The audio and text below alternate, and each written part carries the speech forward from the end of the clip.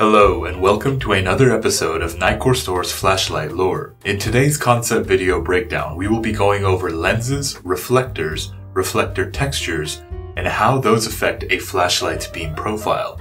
What is to come is a veritable feast of different beam profiles, and some of my personal favorites. To help illustrate this principle, I have assembled a collection of Nitecore flashlights in front of me. The P30i for the large diameter smooth reflector, the MH12S for the small diameter smooth reflector, MH25 for the intermediary diameter smooth reflector, the P20UV V2 for the orange peeled reflector, and the Nitecore TUP for the TIR lens. First up is the Nitecore TUP keychain light.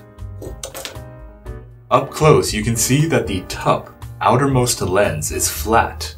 However, it creates the illusion that it is convex outwardly. Furthermore, when you look at it head-on, it seems as if you can look straight down into the LED, as if this central part is completely hollow.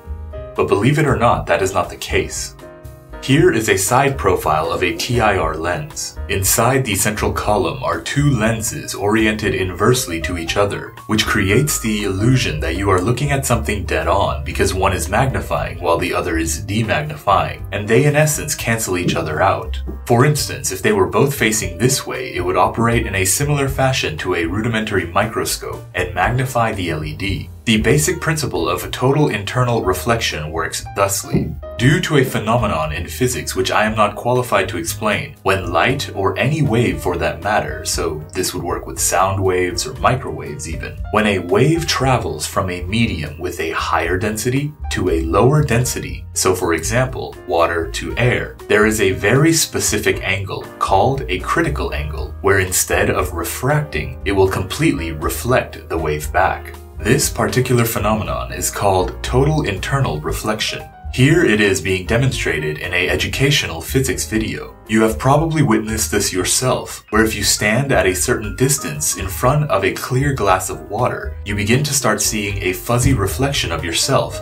albeit upside down. In summary, a TIR lens provides the most amount of control over a beam's profile to the designer, because depending on how convex they decide to make this lens, or how deep or shallow they decide to make the entire structure, all of the light emanating from this LED will be influenced somehow via these lenses, thus total internal reflection. So, for instance, here are 6 different TIR lenses and their resulting beam patterns. The manufacturer of the lens can produce everything from a completely smooth fill all the way up to an overlapping Euler diagram style pattern with how they manipulate the properties of the TIR lens. Thus, my recommendation for if you encounter a flashlight that has a TIR lens is to try to get some beam shots and beam profiles so you can see what the end result will be.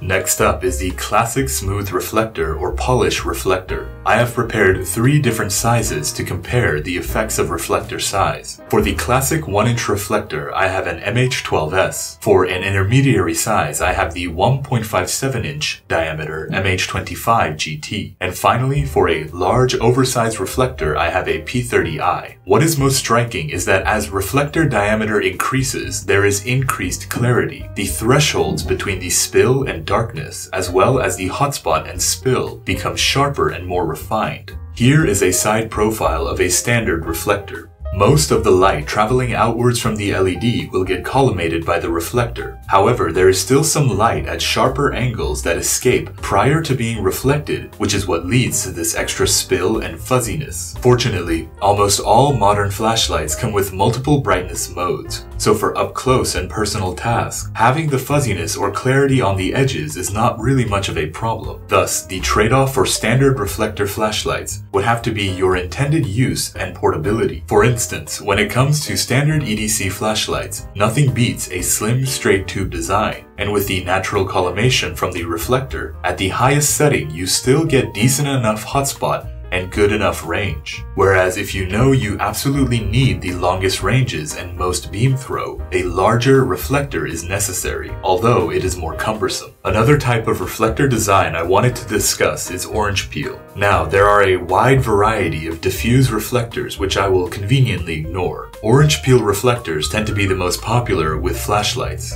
Now, orange peel reflectors, as you would expect, tend to diffuse the beam more so than smooth, polished reflectors. That is because even though the overall shape of the reflector might be the same as a smooth reflector, or the same size, it is the texture on top of the reflector surface that scatters more light less probabilistically. Here is one of the few orange peel reflector flashlights we currently have, the P20UV V2. This one happens to be one of my most favorite beam patterns. Whenever we receive a new light, the first thing I do is shine it at the wall right next to me, maybe a few inches away, and observe the beam pattern.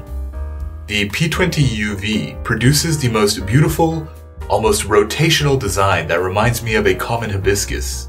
It is just far more interesting compared to a circle within a circle. The overall flower petal-like light distribution effect is probably due to a combination of the P20UV's crenulated bezel, as well as the orange peel reflector, which helps smooth out some of the edges, and in addition, the 4 sharp cutouts that are angled into the reflector to make room for the UV LEDs. All of these in tandem help create the visually pleasing geometric pattern. That concludes the concept video breakdown of reflectors, lenses, and a third thing that should have been more interesting from Nitecore Store USA. If you have enjoyed this video, or think I am a big dumb fart, please leave a comment or suggestion below. As always, as a show of appreciation for our YouTube audience, save 10% on your entire order at Nitecore Store when you use the coupon code U10 at checkout. To stay up to date on future product releases, sales announcements, specials, and all things flashlight related, please consider subscribing to the Nitecore Store YouTube channel. And thank you.